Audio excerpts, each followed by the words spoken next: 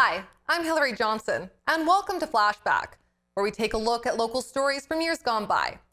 Today we travel back to May 6, 1994, where Aboriginal culture was celebrated and explored.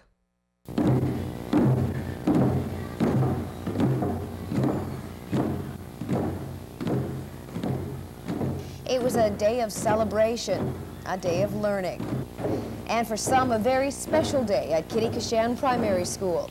Today is the conclusion of the First Nations program, a day the students could show off what they've learned, a day others could show off what they know. This was taught to me as my great-grandfather and the elders before me. I grew up with the elders. I used to sleep among them and told me all the stories of everything.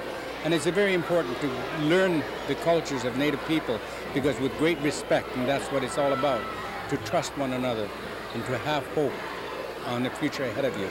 What these people are doing now, they're learning, and 10 years down the road, maybe one of them will phone us up and say, hey, this is what you taught me, and I'll be proud. And pride is what the feast is all about.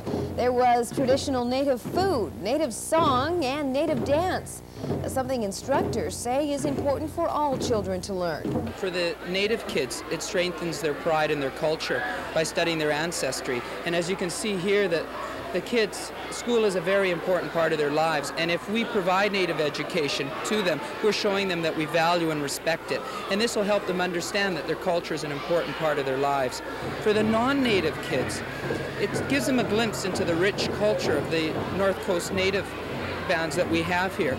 Also, I guess we are a multicultural society, and it's important that the kids have experience and gain an appreciation of other cultures. The children have been learning from the Boltons since January, and each seems to have come away with something personal. It's about learning about how people used to live, and I think it's neat to learn about how people used to do things. I like it because the way my culture is and the way my grandma and grandpa used to live. The feast is meant as a celebration for the kids and their invited guests, but the Boltons hope they come away with a lot more. Now, there's 200 children here who maybe 5 years down the road will see something or hear something bad about Natives. And if just one child says that's not all Natives, because I remember Mr. and Mrs. Boden, it's worth it.